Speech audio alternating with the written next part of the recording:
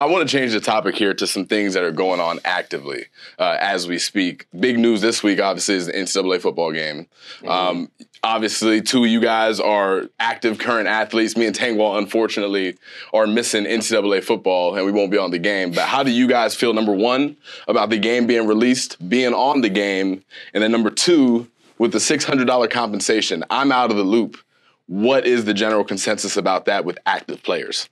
All right, so firstly, and I said this before on one of our first podcasts, get my rating right, okay? And I don't mean be fair. Make it accurate. This is not what's an accurate rating for you? Give me an estimate. You know what I say? When you look at ratings, right, you just look at the skill and all. You know, they don't talk about intangibility in the ratings. Factor that in. Factor in leadership. Factor in being a locker room guy. I'm in the high 80s.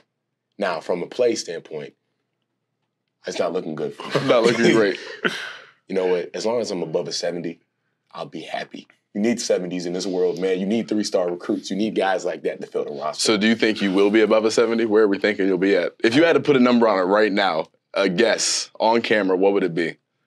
Give me a 76 overall. You think you're 76? Give me a 76 overall. But when you talk about, like, the actual compensation and, like, talking about giving us a free game and $600, when you look at, like, the grand scheme of all of college football, like all these FBS programs and everyone's getting $600, everyone receiving the same thing, I mean, it seems fair to me because at the end of the day, you're going to play the season. If there's no NCAA game, you were still going to play the next year. You're basically getting paid to do nothing. You know what I mean? Like, sure, there's going to be other guys that their likeness is going to be factored into the game more and they'll probably be compensated differently than other guys. But for me as an offensive lineman at Penn State University, $600 is fine for me to literally be in a game, just get my rating right. Yeah, I think we all grew up obviously wanting that again. It stopped in 2014.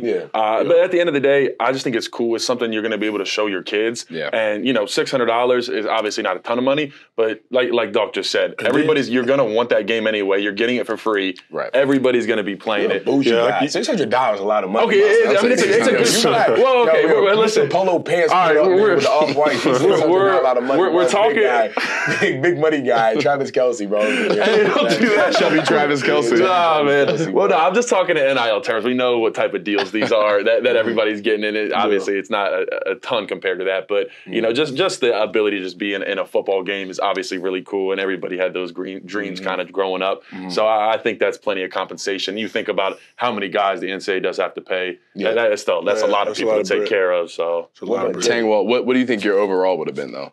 Oh, man. Cool 88. No. I was in high 70s, maybe low 80s. The strength would have been up there. What would the strength have been? Strength would have been like, I would have hoped to have been like 91. But they got to factor in this guy's squat and his deadlift. If his squat's in there. I think people don't realize, you know, he looks like a big, strong guy, but you don't actually realize how much weight he can put on his back. Thick lower half. Yeah, thick lower half. And I've seen him take some weight up and down many a times with Jeffrey Earls, you know, motivating him in his face, and Nick Dawkins gets it done in the weight room. So I hope to see his strength rating in the high 90s, actually. Wow, I would appreciate that. So I hope NCAA rating adjuster. Get Nick Dawkins' ratings right, man. Yeah, there you go. Cross thoughts, and what is your overall?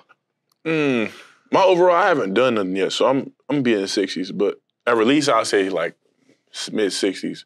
But I'll give it to like August, September. I'll be in like the mid-70s. I'm giving it. Okay. If you make me a 55 overall, the city of Allentown will feel it. Whoa. That's wild. The city of Allentown will not stand for that, man. They will not tolerate that. I'm just saying that right now. Protests. NCAA, EA Sports, be known.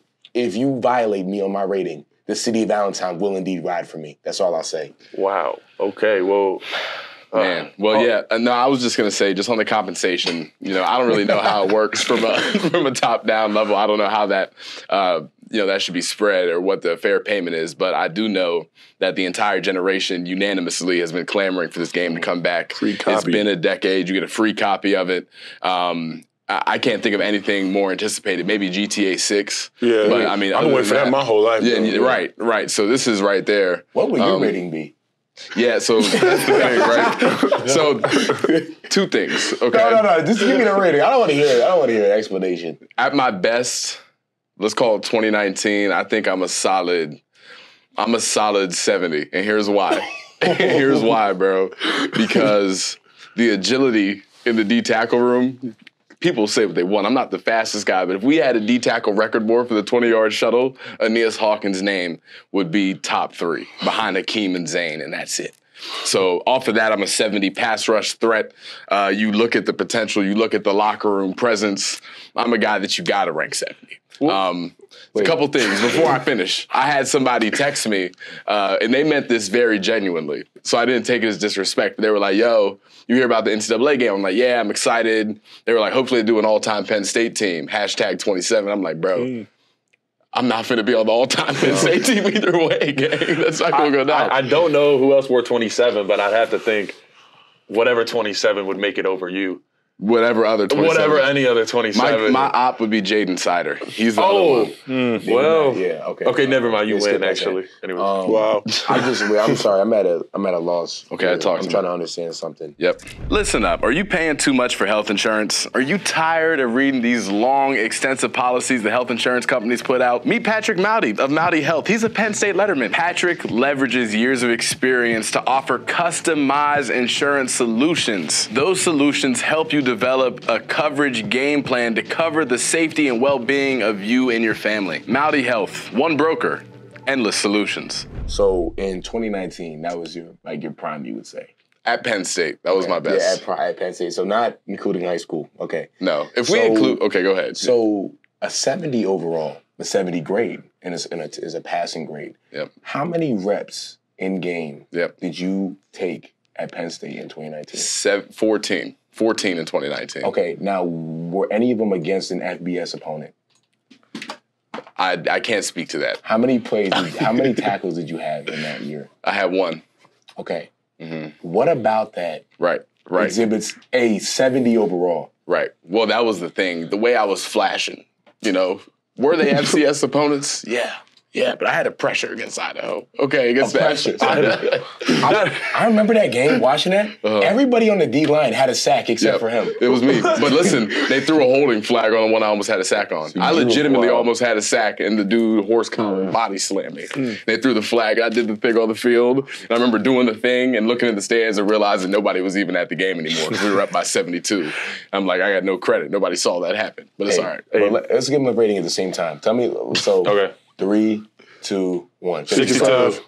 What you say? 65. Okay, 65. I gave you a 62. I thought What did you say? 57. I said 57. Didn't even go that. That's all right. Isn't 55 the lowest you go, I think? Yeah, I think my toughest factor is higher than yours. My toughest factor was definitely up. You retired from football. I did. Wow. I did. Early. I did. I was I had like 7 surgeries. I had multiple major. Well, I don't know. We're talking a lot about ratings, and then guys are talking about locker room and grit and these categories that are actually not on the ratings at all.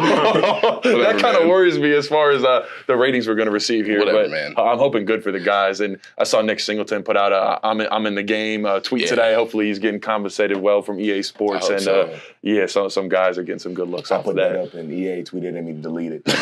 So I deleted it. And they said, do something like that again, you won't be in the game. So I'm sitting it out on social media right now. I'm tapped out. That's crazy.